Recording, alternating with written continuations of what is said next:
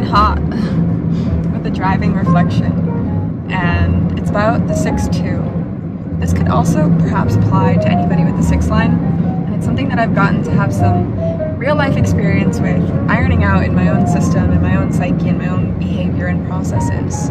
And it's the 6 line skepticism. So, can you hear the Billie Holiday in the background?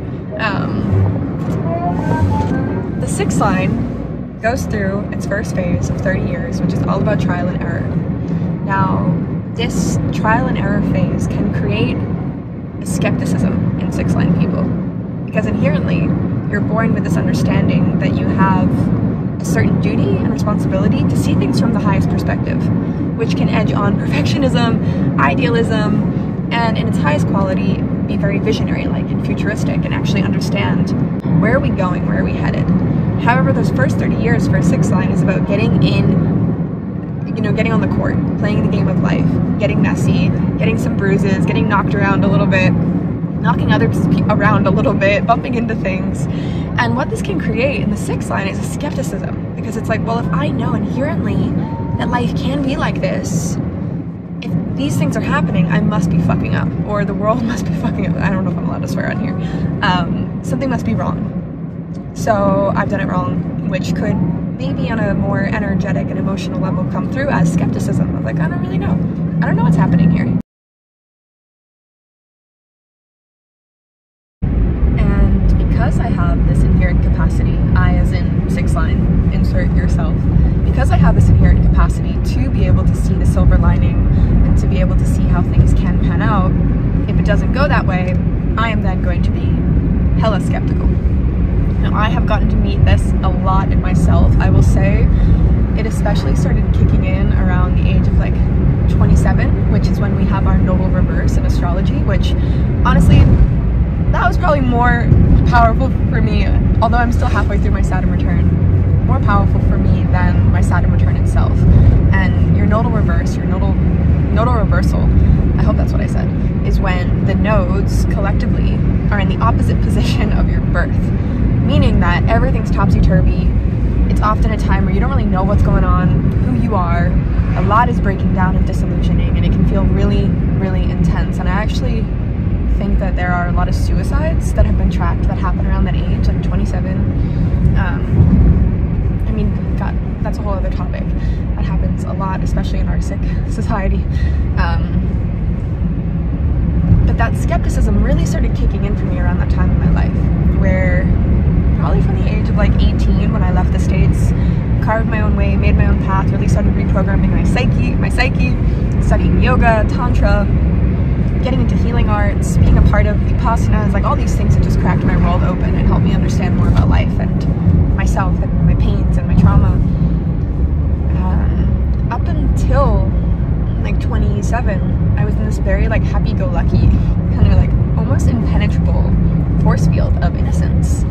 And I think that that is a real gift here with the 6 line, is it can feel like skepticism, but really, in a way, we're sacrificing this inherent innocence in order to be worked by life, in order to be shown the darker sides of some things and understand that life does not always pan out in the way that it could or should, or even with the best of intentions, shit's still gonna happen, you know?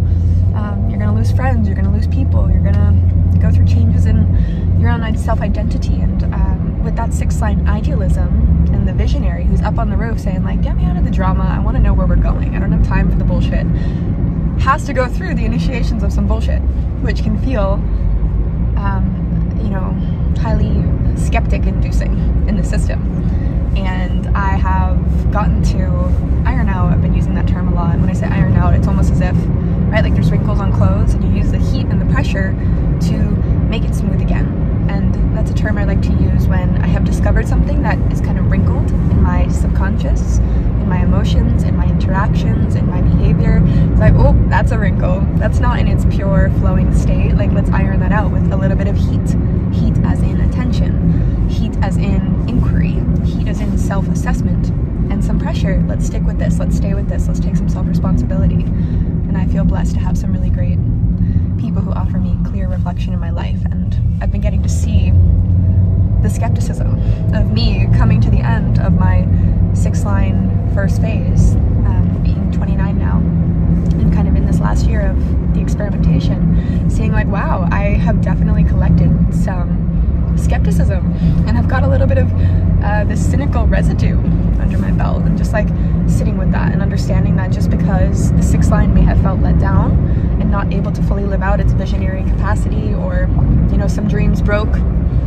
Like, there's so many things in my life that maybe I thought could have gone a certain way, but just because they didn't doesn't extract any wisdom or depth. It actually adds to it, which is what the first phase is all about as a 6 line. So here's my invitation into inquiry for yourself as a 6 line being. You could be a 6-2, a 6-3, a 3-6, a 4-6.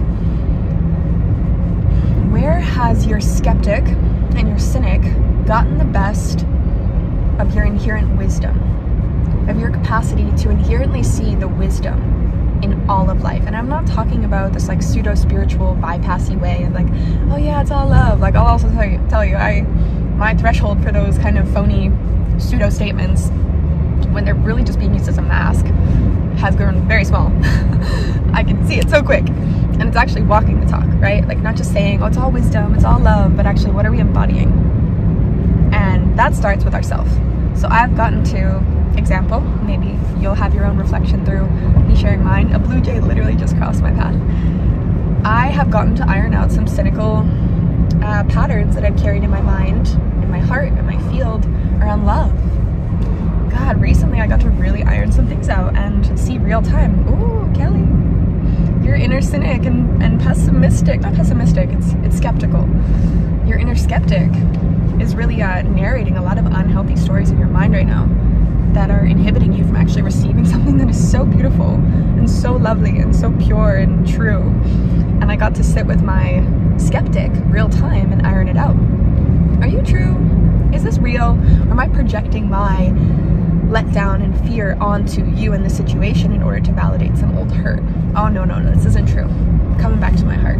And that is so powerful. So maybe there's a way that you can notice in your own life as a 6 line, you've grown a little skeptical. And believe me, I understand how sometimes it can actually feel really empowering to have a healthy skeptic. And I'm a Capricorn rising. I am very discerning. I like to have some hardness in my frame, and like to be able to hold myself well, and to be able to say no, and to be able to navigate with firmness and hold my frame in that way. And the deepest truth in my heart and in my being, and where all the magic happens, is when I'm open to life. And to learn to only wield that firmness when it's necessary, or when it's really serving you, serving your refinement, serving your heart, serving a community, serving something you believe in or care about. But that skeptic can really take over without us knowing about it. And I think that if that skeptic, that 6 line skeptic, goes unchecked, it can make really bitter role models, right? Like, think of a healthy evolutionary 6 line. They're encouraging you, and they're telling what you really see, and they're a trusted advisory, rooted in self-responsibility, rooted in clearly seeing you without the filter and the mire of their own, you know, collected dust and collected pains. And think of an unevolved 6 line. That's the bitter role model who's like, don't do that. Oh, just wait till you're older. God, I can't tell you how much I hated when people told me that when I was younger. Oh, just wait till you're older. And it's like, what happened in your life that made you so skeptical? And you want to push that onto other people to validate your own reality. So check the skeptic. Really ask, is this serving my opening? That's a very strong 6 line journey. Real time. So just making this little video, I am promptly ordering a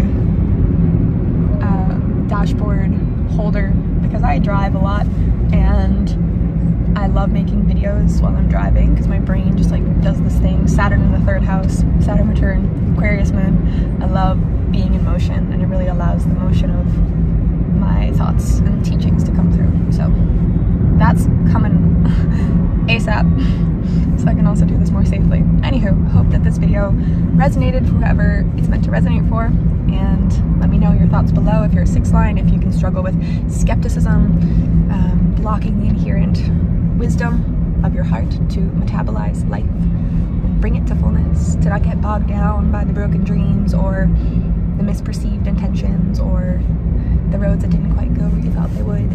Okay, lots of love. I'm out. Catch you next video.